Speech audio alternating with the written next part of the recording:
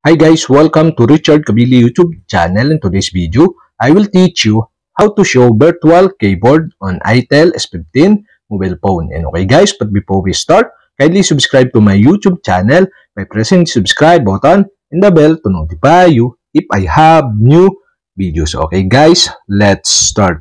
So okay guys, here in your itel S15 mobile phone, you'll have to do is go to settings. In settings, scroll down and go to system.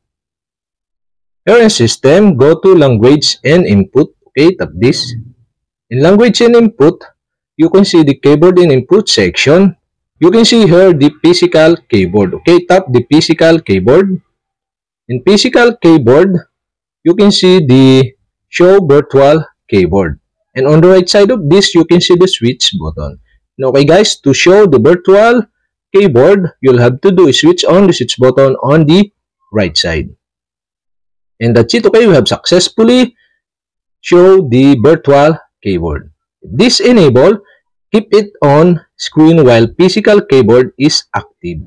And that's it. Okay, we have successfully show virtual keyboard on itel S15 mobile phone. And okay guys, if you have a question, kindly comment below. And don't forget to hit the subscribe button and the bell to notify you if I have new videos. Okay guys, thank you for watching.